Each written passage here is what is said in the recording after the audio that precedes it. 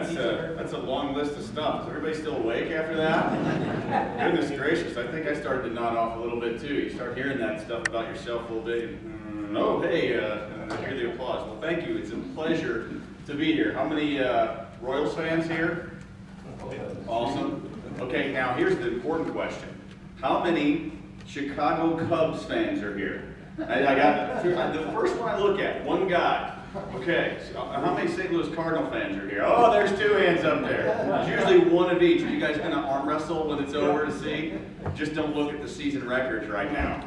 Well, what a pleasure to be here. When I saw the guest list of all the amazing speakers that you men have had, boy, what an honor. What an honor to be part of that list. And then your next speaker, Greg Pryor, a man that I work with, former player with the Royals, of course, with the White Sox, part of that World Series team in '85. Very gifted speaker, funny dude, really a funny guy, just listening to him. And we love to tease Greg a lot because Greg likes to tease a lot. So I'm telling you that because I want to prepare you. Think of some of the most outlandish, crazy questions and put that man on the spot because he's got it coming, definitely has it coming. But my oldest is a catcher and doesn't have the strongest arm, but man, he's a blocking machine back there, watching Salvador Perez do his thing back there. So I was thinking, as I came in here today, trying to think of different things and stories. There's such a wealth of knowledge, a wealth of memory. Sitting here, listening to old Philadelphia stories and Royals and Chiefs and just so many amazing baseball stories that have gone on. And my last year in the major leagues was '96. And so growing up, I was born in 1969, growing up in the '70s, I immediately became a Cub fan because I was from Chicago. Sorry, but I didn't just do that random. I just didn't pick the Cubs out of the air. That was what was on TV all the time, even though I lived an hour south of Chicago. So normally it would be the South Side guys, the Chicago guys. And I had a little bit of history on the White Sox and the Black Sox and all that stuff that went on. But I grew up just watching the Cubs. It was on, and listening to Harry Carey talk. And I think that might have been my very first taste of listening to broadcasting. Now, we all know that by the 6th or 7th inning, sometimes Harry Carey wasn't the same as he was in the first 4, 5, 6 innings. He slurred and was a little bit different in the later games. But it was fun listening to him try to find names of players that had every vowel in it, or just the weird connections there. I kind of got my love of broadcasting, at least my first taste of love of broadcasting, way back then. Well, the Cubs continued over the years to break my heart. Went on to college to play baseball and football after winning a state championship in high school. And the crazy thing was, I remember in 1985, I won the state championship in baseball. And it was a really exciting time. I was a sophomore in high school, and it was really cool, and I watched games on TV, and wouldn't you know it, that was the year that the Kansas City Royals won the World Series. And I got to see, even living in Chicago, I got to see Frank White, and George Brett, Saberhagen, and Gubiza, and Hal McRae, and just Willie Wilson, all the great players. You can imagine all those players. And then later on, as I move on and play football and baseball in college, I get drafted first by the Boston Red Sox after my junior year of college, and I turned that down and eventually went to play for, obviously, the Royals, who drafted me after my senior year at the University of St. Francis. Now understand, I want to put this out there. When people find out that I played football and baseball in college, the first thing that they look at me and say is, you don't look very big, you don't look much like a football player. I was the guy that looked up and caught the ball and then ran really fast, not to score touchdowns, but because he was afraid to really get hit, because those guys were really big, so I didn't want to get crushed all the time. But after my first year, I stopped playing because I realized I have a love and passion for baseball. I want to play in the big leagues someday and follow some of my heroes as I grew up with, watching on TV so many times. And so I stopped playing after the first year, concentrated on baseball, and it worked out. Some crazy thing happened in 1991 when I was drafted. I had hurt my shoulder, and I had separated my shoulder, and I had some surgery. Stuff happened in that first year. And I thought, you know what? I'm gonna play for the love of the game. I'm really excited about this game, and I'm just gonna put my heart and soul into my teammates.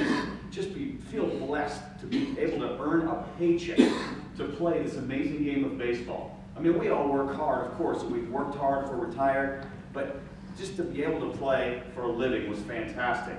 And from that moment on, back the following year after my shoulder healed up and I was able to play, a love of baseball came even greater for me. And in 3 short years after that, I was able to come to Kansas City. I remember walking out of the dugout, looking at, before the renovations, looking out at the K, and just thinking, wow, this is really cool. It's a thing that you imagine as a kid, but it's never quite the same once you get there. So I ended up playing and having those couple years with the Royals. So this one time, we're in Seattle. My favorite place to play. Now everybody remember the old King Dome? The old concrete dome there that they tore down, unlike all these new multi-bazillion-dollar stadiums today. Well, in the King Dome, I loved it. And here's why I loved it. I remember those series. I didn't get to play that much because I was a rookie. But I got to take batting practice every day. That was my highlight. I was getting to take batting practice. And that was the only stadium that I could hit the ball into the second deck. And then I'm not a big guy, but I could hit the ball into the second deck. Now one day, as an outfielder, I was a major league outfielder, but one day I was catching bullpens because Johnny Damon was playing and Jermaine Dye was playing and all the other outfielders were playing. And in the 4th inning of this game, it was like 15-8 Seattle. In the 4th inning. Now, it doesn't surprise me at that time that Seattle scored 15 runs in the 4th inning, but the Royals scoring 8 runs in that season, and by the 4th inning, that was kind of a treat. So even down 7 runs in the 4th, we felt like we had a chance. But the problem is that when the other team scores 15 runs, you're burning through your bullpen. It's going really fast. And so I had to go down as an outfielder and catch bullpens. So Johnny Damon's coming up, and all of a sudden, 63,000 people in this dome of concrete. It's so loud. The echo is amazing. And I'm trying to catch, and guys are throwing sliders in the dirt and getting loose. And I think they were picking people out of the stands to pitch. We were giving up so many runs that day. And all of a sudden, the phone rings, and you can barely hear the phone. Why is everybody cheering? And I turn around, and the big old 7-foot lefty, Randy Johnson, was coming out of the bullpen. I remember Randy Johnson going 100 miles an hour. He retired a few years ago. And I looked in the on-deck circle to see who was up. And Johnny Damon, left-hander, was coming up. And I thought, there is no way they're going to let Johnny Damon, after Randy Johnson's coming off of back surgery, a lefty throwing 100 versus their lefty first-round draft pick. I got a feeling that phone is my call. So, sure enough, I'm taking my gear off. I go down and I pinch hit. And all of a sudden, I get into the batter's box, the very first at bat. And I hear this. I'm like, what is that noise? It's the catcher, Dan Wilson, and he's laughing at me. Now understand, back when I played in the Junior Olympics and in the Olympic team before I ended up having an injury, Dan was my roommate in both of those teams. And so Dan's laughing, like, what are you laughing at? He's like, buddy, you might as well just start swinging now before he throws it, because you stand no chance. This ball's going to be coming by you. You might hear it, but you probably won't see it. So I said, okay, here we go, boom! And he was actually right. I think I barely saw one little blip of something white coming in and heard this explosion. He throws the ball back and he says, did you see it? I said, buddy, I have no idea, man. I'm just trying to survive this at-bat right now. 2 more pitches, strike 3. I faced him 3 more times, all strikeouts. I don't think in 4 at-bats, Randy Johnson never even threw a ball. And if he did, I'd probably hit the glove, and then I swung at it just in case I might foul it off, but I had no chance. So there's another time we go back to Seattle and play against Randy Johnson. And I'm still the rookie, same season. And I go up to the plate, and I walk up to the plate, and I'm thinking, you know what? Why not me? Why not now? Why can't I get a hit off this guy? I might have to swing before he throws it, but maybe I'll get lucky. We'll see what happens. So this time Dan's catching again, and I get up there, and I start laughing. And he's like, what are you laughing at? I said, I don't know. I just figured I'd start laughing before you started laughing at me. Maybe I could calm down a little bit. I don't know. So Randy Johnson throws a fastball right down the middle at 98 miles an hour.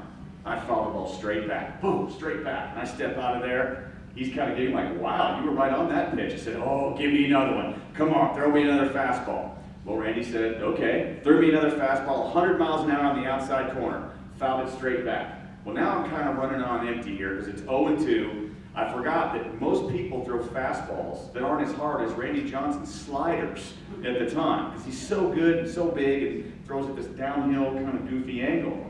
Well, I worked the count about 13 pitches, 2, 3, and 2. And so I step out, and our third baseman at the time was Gary Gaetti.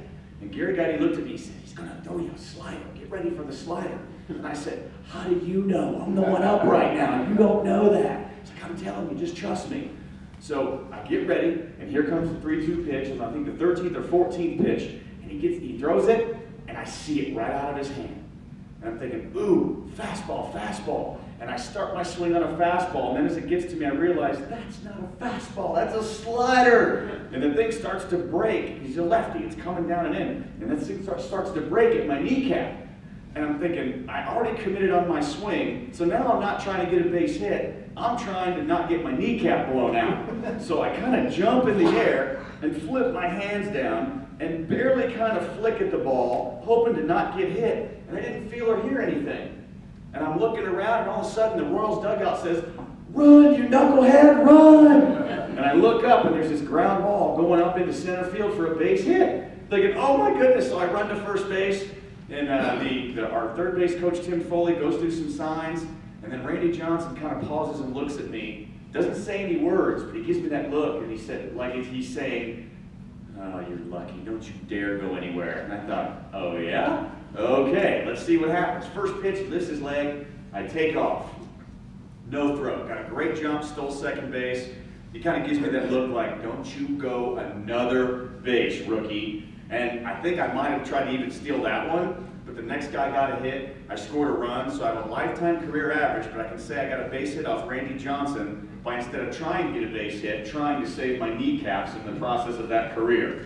So playing baseball in the Major League was an absolute blast. Lots of funny stories. I want to save some time here in a few minutes for you gentlemen to ask questions. One of the questions that I get asked, both on my Baseball Tonight show on 810, on the Breaking the Norm show, and if you guys are radio guys, if you listen tonight at 8 o'clock on Sports Radio 810, I'm going to be interviewing Royals hitting coach Kevin Seitzer. We're going to talk about this recent surge of this 13-7 the Royals streak are on right now in 20 games. I mean, amazing streak. They lost 5-1 last night to the Rays, but man, they've been playing great. Swept the White Sox, which is good being a Cub fan. Swept the Sox. But Kevin Seitzer will be on, and then also Nick Schwartz, who was the trainer for the Royals and kind of would always patch me up if I ever had injuries, and he's the one that kept me on the field. So 8 o'clock tonight, if you want to grab a listen to that, some good talk on hitting, good talk. We're also going to talk to Nick Schwartz on guys like Steven Strasburg and why, after surgery, do these guys go on these innings counts and protect them, and some do, some don't, what the thought process is, and if the Nationals actually make the playoffs, is Strasburg going to come back? Are they going to stick to that? So what you notice, back when I played, Bob Boone was my manager. And Bob Boone was huge for a 162-game season. I think he had 158 different lineups. Now, gentlemen, I'm not a math wizard, but I didn't know that that was mathematically possible. I didn't know you could have 158 lineups because there's only 9 spots in a lineup plus a pitcher in the American League, and pitchers don't hit it to DH. So with this new team right now under Ned Yost, there's not that many different, but you'll see Alex Gordon batting first, you'll see Alex Gordon batting second, you'll see Alex Gordon batting third. Now, Alex Gordon's having a great year. We all know he had those 4 or 5 years that he struggled, and everybody said he was underperforming his contract or his status. And then he had the good year, the breakout year, he just signed the extension, he's doing well. So I remember early in the year, my thinking was, I can't believe that Alex Gordon is in that leadoff spot. He's not a leadoff guy. He's not super fast. He's not your big base stealer like a Gerard Dyson might be or Lorenzo Cain might be. He can steal some bases. But for me, Alex Gordon was more of a 3-hole hitter. So I'm thinking, Alex Gordon will never, ever do well in the leadoff spot. Sure enough, Alex Gordon did well in the leadoff spot. And then they move him to the 3-hole, and I'm thinking, well, you know what?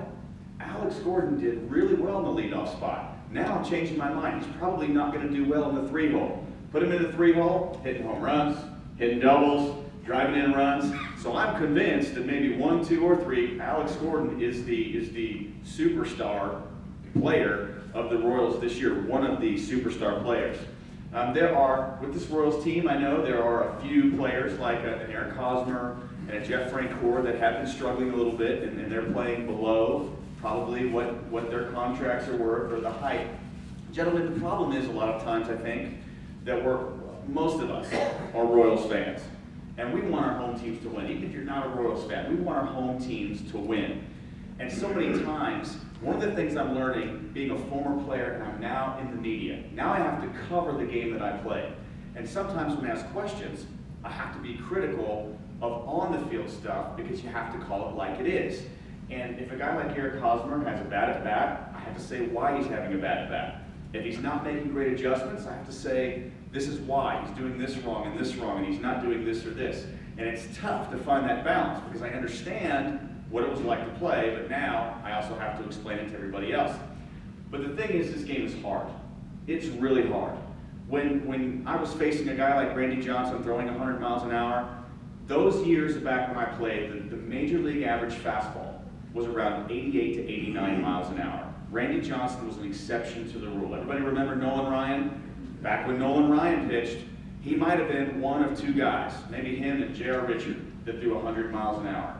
So the major league average, again, was 87 to 88. Nowadays, it's between 94 and 97 miles an hour.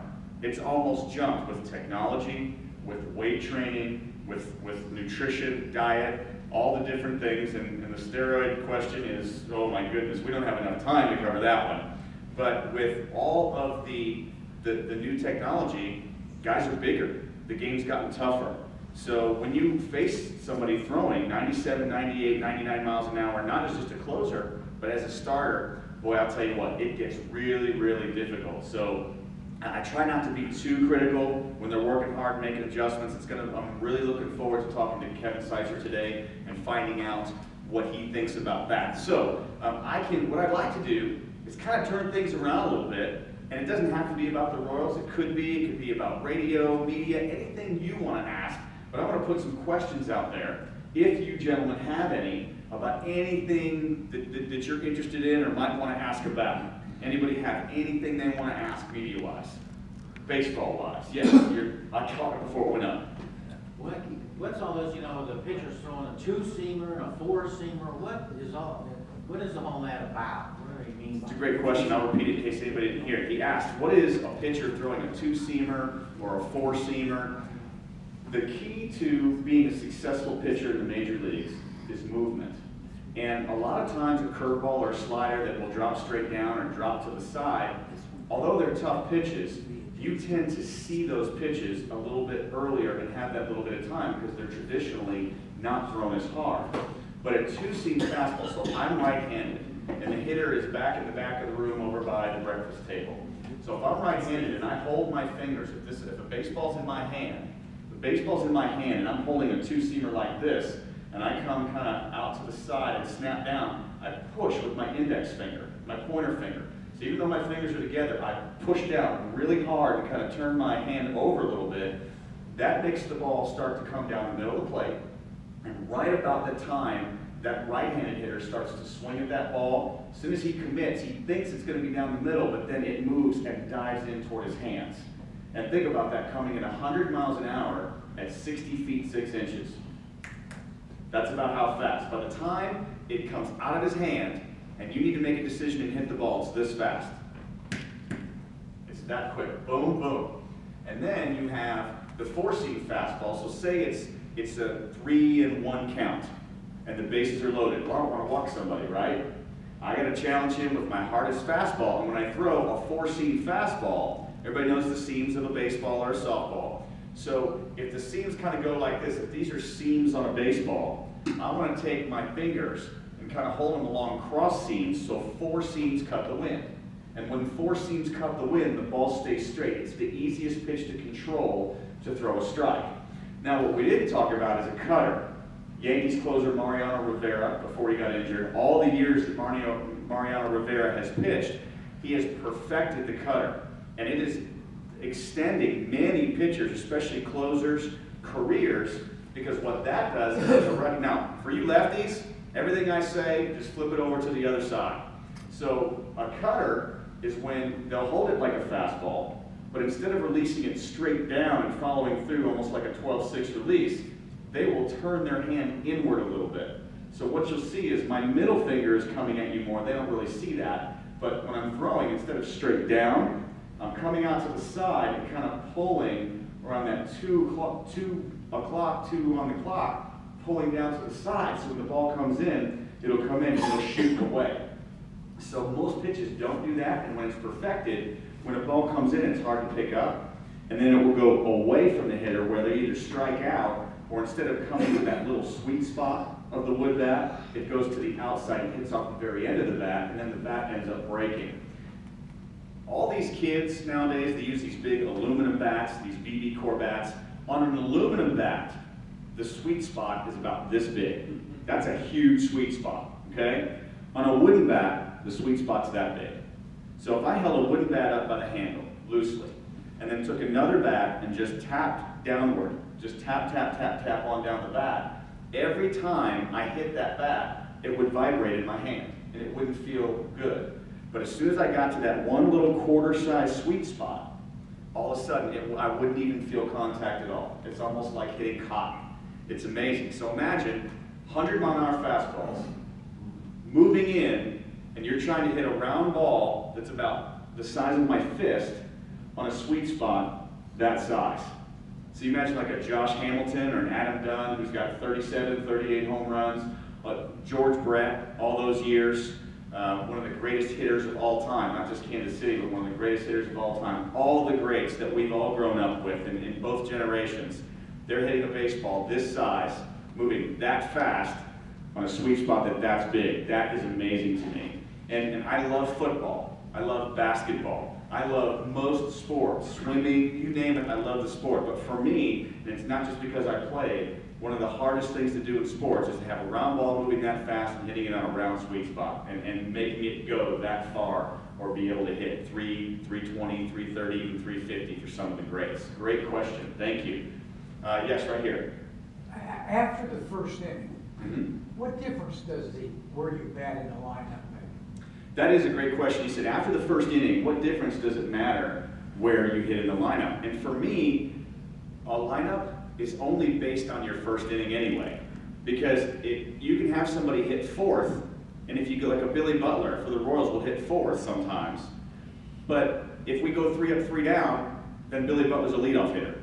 And Billy Butler will tell you he kind of clogs the bases. He's not a threat to steal bases. So if Billy Butler walks or hits a single in the leadoff spot, we hope that number 5, number 6, number 7, you have to really pad people behind Billy Butler that can move him around bases and not small ball, ground ball, bunt balls and get him over. So for me, after the first inning, that really doesn't matter. I want to make my lineup with usually guys like Billy Butler who are so consistent and so reliable.